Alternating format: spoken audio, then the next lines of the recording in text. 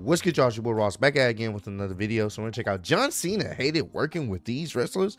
Now I'm really interested to check this out because John Cena seems like a good guy, lovable, a lot of people like John Cena, so it's very interesting for you to get under John Cena's skin and he don't want to work with you in the business. So you gotta see who exactly would these individuals be. Appreciate all the love and support y'all have shown on the channel. Let's get right into it, man. John Cena might have a reputation as WWE's golden boy, but don't let that fool you. He's no stranger to stirring the pot backstage, and there are plenty of people that he just can't stand. The doctor of thugonomics has even derailed a few careers in the process, yes, he has. just because he didn't like them. And sometimes he just couldn't stand the person he had to share the locker room with. Take Alex Riley, for example. Yeah. He was a promising young star in WWE who got his start on the main roster via NXT.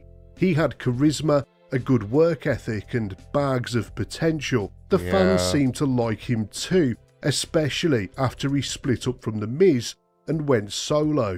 But Riley's career took a sudden and steep nosedive, and the story behind it points directly to his relationship with John Cena. I remember hearing about Riley this. himself has admitted that there was something about him that Cena didn't like.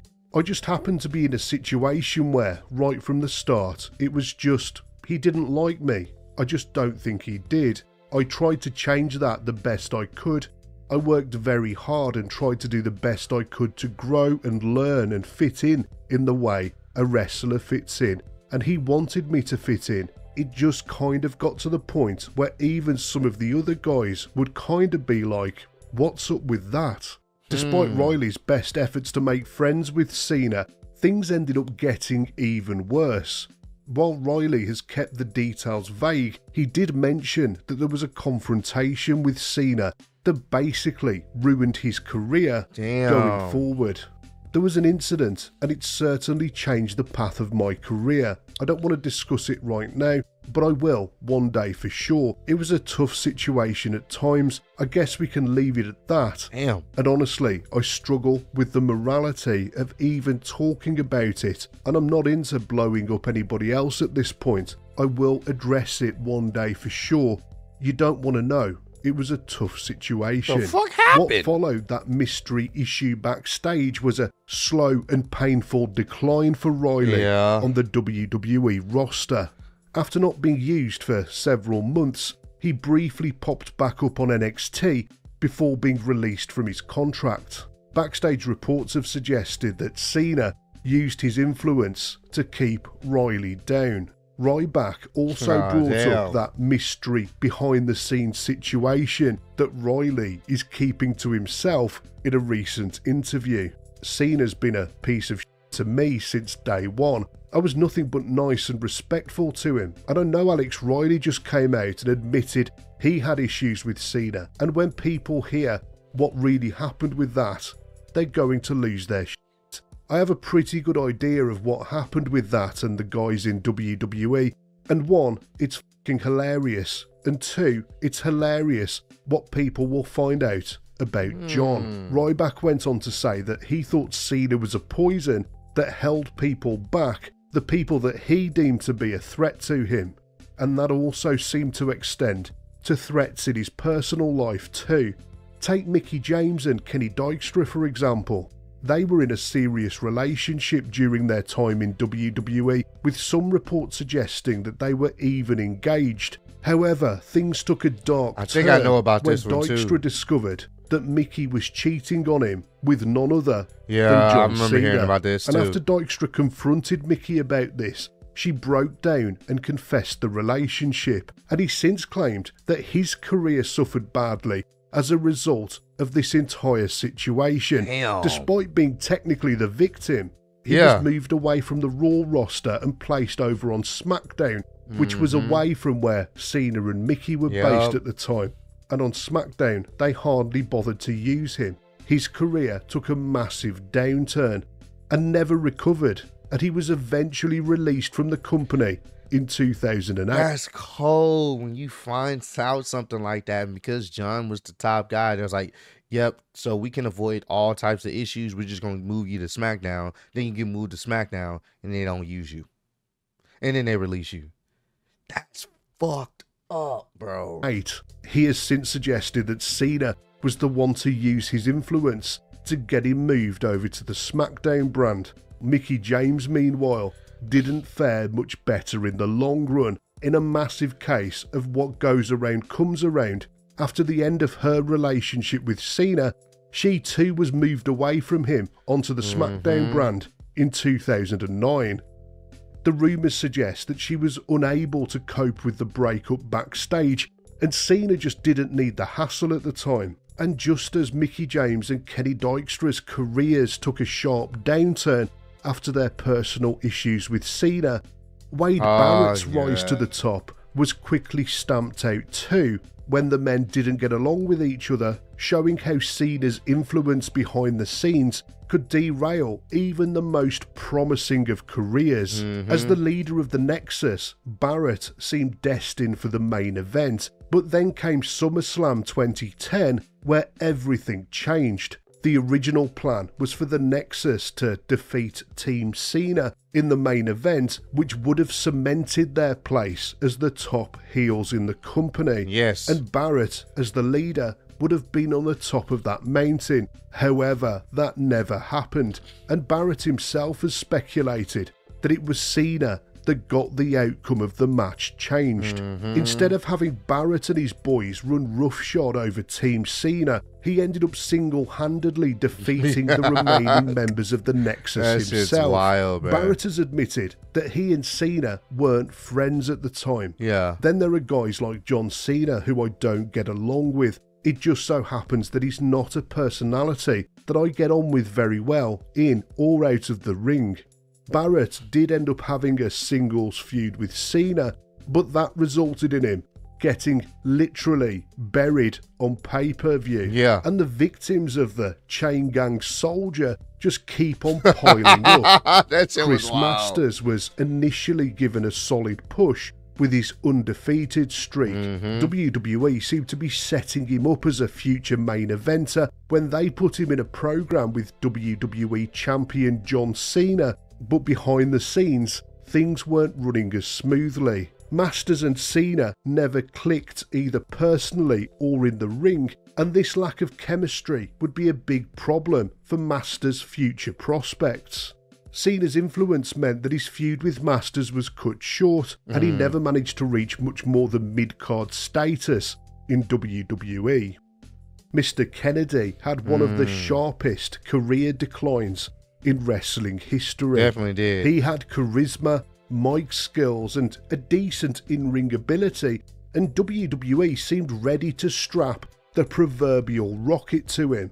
In 2007, Kennedy won the Money in the Bank briefcase at WrestleMania. He was almost guaranteed to become a future WWE champion, and there were plans for him to be revealed as Mr. McMahon's illegitimate son in a major storyline. All of this would have catapulted him into the main event picture. However, things quickly went south. Kennedy suffered an injury that forced him to give up the briefcase, and then he was implicated in a drug scandal.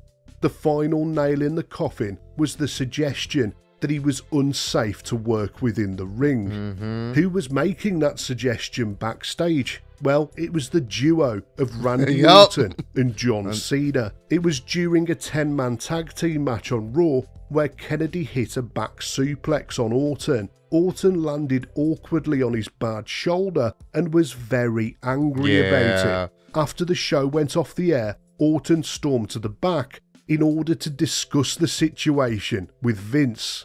According to Kennedy himself, Cena was there too, and he backed Orton up.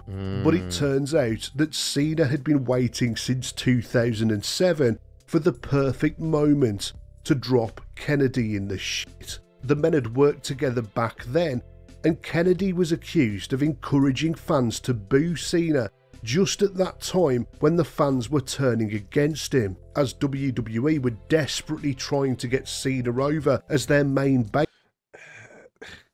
I mean, he's a heel. So I get it, but he's a heel. So he should be like, you should boo this guy. This guy sucks. He's a bad guy. He's not supposed to be like, y'all should cheer him. No. I get they were really desperate trying to get this guy over around that time, but he was losing the fans. But that's the reason. That's kind of a shallow ass reason. Babyface, it was a terrible thing for him to do.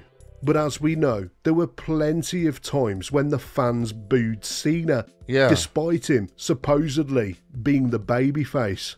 For example, his feud with The Rock. Yes, the men had an on-screen rivalry that led to a match at WrestleMania, but there was real-life heat between the men. It all started during the period when Rocky had gone off to Hollywood and he hadn't yet returned to WWE. In 2010, Cena went on the record to register his disgust with the Brahma Bull. At one point, The Rock loved wrestling and wanted to do this his whole life.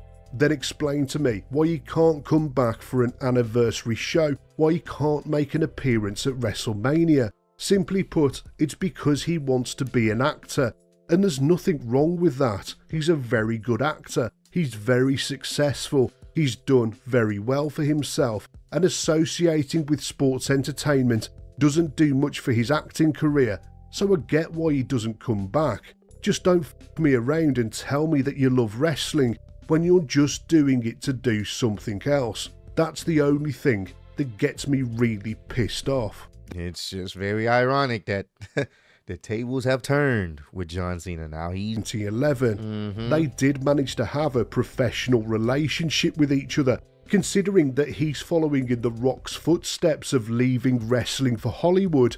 Various people have called him out about his hypocrisy over the last couple of years. And to say that he's had to do some serious backpedaling would be an understatement. Publicly and personally to Dwayne Johnson, I've stated that although I thought I was trying to do what's best for business, I went about it the wrong way. I violated his trust, and I made allegations about his perspective that I knew nothing about. And deep down, I was a fan. I wanted The Rock back. You know, I wanted to do anything to get The Rock back. But I did it the wrong way. I didn't do it the respectful way. So I had to eat a little bit of crow. I had to say I'm sorry and I was wrong, because I am sorry and I was wrong. And that's a very humbling experience. Okay, Cena, apology accepted. Now let's get an apology for all the other people you allegedly fucked over backstage for all those years. We probably won't ever get that apology, man. This was a great video. Stunned by Wrestling. I'm going to go ahead and give this a like, and y'all should subscribe to them. They make some dope wrestling related content videos, and most of these I actually heard about. It's just the Alex Riley situation. We still don't know exactly what happened, and we may never know. But it's one of those things where he's human. He makes mistakes just like anybody else, and politicking is one of those things that don't get it twisted. A lot of wrestlers, some of your favorite wrestlers, do this. Whether it's right or wrong, that's subjective. But a lot of wrestlers do this. A lot of wrestlers do politicking. You don't think wrestlers still don't do politicking now? Oh yeah, I'm willing to bet they do. Especially if someone's at the top and they don't like you. What? Oh, they can let it be known they don't like you and do whatever they can to make sure that you're not successful in the company. So, but yeah, it's really unfortunate. And I'm willing to bet John Cena is not the same person he was 10 plus years ago. And I don't know if he's had conversations with these individuals and they've buried the hatchet off camera, you know, behind the scenes, because not everything needs to be publicized for us fans to view. So we don't know. Maybe he has, maybe he hasn't. But, hopefully he was able to mend some of these situations behind the scenes. But comment down below, let me know some other wrestling related videos y'all want me to check out. Appreciate all the love, support y'all showing on the channel. Road to 150K. Appreciate y'all kicking it with me. See y'all next one. Peace.